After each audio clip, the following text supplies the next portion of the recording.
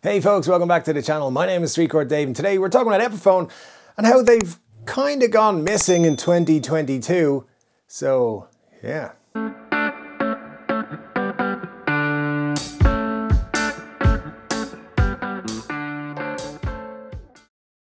Yes folks, we're going to talk about Epiphone in 2022, how they've kind of gone missing in just a moment. But first, make sure you're subscribed. Just take a second, hit the subscribe button. It really helps. Hit the like button while you're at it. Notification bell, hit that and choose all notifications. And the reason why you would do that is because we do 3-Chord Dave live every Saturday. We do cool things. We talk about music, guitars, movies sometimes, all kinds of things. And occasionally, well, once so far, we gave away a guitar completely free.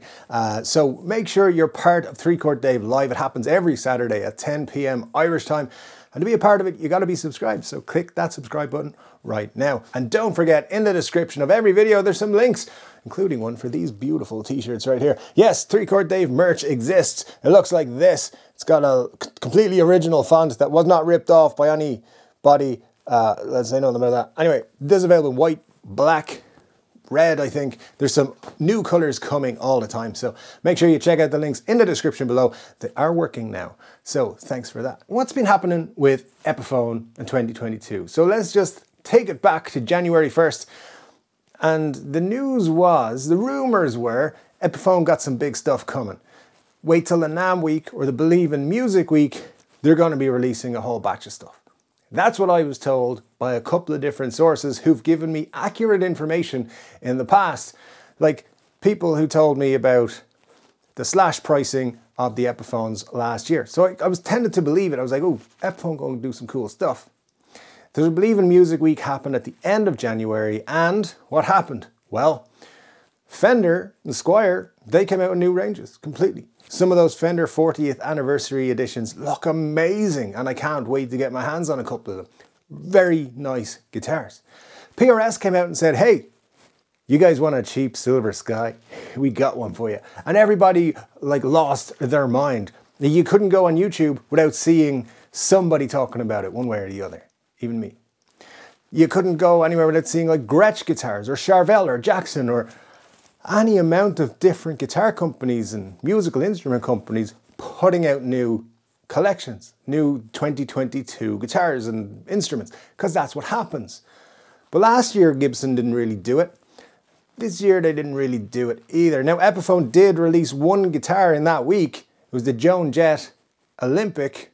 You guys know I love Joan Jett, right? I mean, I've said it enough on this channel over the years. I do. I love Joan Jett. She was #1 the day I was born, which just ingrained her in my soul. I love Joan Jett. Not super fanatical about that Olympic guitar. I don't think it was great, but it was nice to see them doing something. So that's one thing. But they've kind of disappeared since then. There's been nothing, and that's weird. You know, Epiphone, we know that there's stuff coming. We just don't know when. We know that there's an Adam Jones Les Paul coming, for example. We know that there's a Jerry Cantrell Epiphone Wino coming at some point. We've seen pictures of these things. We know they're coming. So why aren't they here? But more concerning is that it seems to be like they've taken the first quarter of the year off. I don't know why, but they did it last year as well. So maybe they're holding everything back for Summer NAMM, and in Summer NAMM we're going to go, oh, there's all the cool stuff. But that seems like a weird tactic with all the other guitar companies releasing stellar lineups and them kind of missing out. And I mean, Gibson have brought out some cool stuff as well. There's the new BB King Lucille from the Custom Shop, which is good. Then there's the Slash guitar that dropped last week, 250 of them only in the world. The 4, in celebration of the album 4, the cherry, translucent cherry Les Paul, which were $3.5 grand, and people are trying to sell them for up to 18,000 on Reverb. I mean, that price was slashed. See what I did there? Pretty quickly down, and they're kind of resting around 8,000 right now, but still, they did something.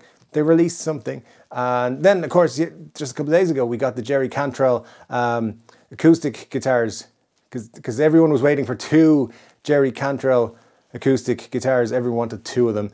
So Gibson did that. Yeah, anyway. So it's just super weird. Like, why haven't they done a refresh of the standard lineup. Like it gives us a few new colors on the Les Paul standards, or like a super flame top finish, or wide flame or Lazarus flame, or whatever they want to call it. Just do something on the Les Paul side, new colors and things. That'd be nice. Thanks. On the SG side, just do a Pelham Blue one and put that out, an actual Pelham Blue standard. Thanks. Maybe you could do something with a Flying V. Maybe you could do something Epiphone-wise with a Carina. I mean, I know these would have to have been developed months in advance, but do something. There's new finishes is probably the easiest thing, but we haven't seen a thing yet. Now maybe they've got their eyes on something else. Maybe Gibson Records launching was like more important, so they're like, we got this one release, so let's pay all our attention to that. Maybe they were like, well, we've got these Maestro pedals, so let's forget about Epiphone. But they've done that now, so where's my Epiphones is what I'm asking. I just need to know. I mean, as far as I know, they don't have a good excuse for why there's no Epiphones coming out. So we want to see them. And there's speculation. Is there going to be a new Jared James Nichols guitar to replace Gold Glory, or to go alongside Gold Glory? Hopefully just restocks of Gold Glory will happen everywhere, and that would be super cool. Maybe we can see finally a refresh of the Muse lineup, get some new colors or new finishes, or just anything at all. Maybe they can do Epiphone protector cases like they've just released Gibson ones at the end of last year. Just things that would excite people. Anything new finishes, special editions, new variants. No, I mean new varieties of things in the Epiphone lineup. We need something to kind of keep us enthused. Otherwise, Squire's going to get all our money, or PRS is going to get some of it too, maybe. Those of us who are shopping in the sub $1,000 market, we're looking for new stuff, and it's not there from Epiphone. So let me know what you guys think, because I think it's very weird that there's no new Epiphones this year, except for that Joan Jett one. And it is. It's just a little bit strange. They did, of course, the Billy Joe Armstrong. That was late last year. They did the SG, as I mentioned. That was late last year as well. So maybe they brought those things out too early, and they could have had something for the start of this year. Maybe we're going to have a bumper summer NAMM show, as I said. I don't know. I just feel like there's maybe something missing from the guitar world when Epiphone doesn't seem to be doing anything. And it's kind of bugging me, to be honest. I want new Epiphones, please. So Mark, Cesar, JC, wherever you are, get us some new Epiphones. I don't care what they are, just put them out. Even if I don't like them, put out new Epiphones.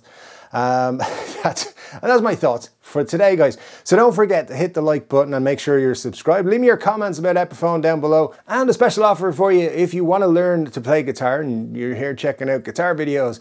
Fender Play are offering 50% off on everyone who subscribes to an annual subscription. Just click the link in the description below there to join Fender Play on an annual subscription. 50% off using my link there, and the code you need to use is LearnToPlay50, and that would be very cool for you. So learn to play guitar. At least get you started. Anyway, guys, thank you so much for joining me. It's been a pleasure. I will be back with a new guitar-related video very soon. And until then, I'll see you at 3 Chord Day Live on Saturday. Take care.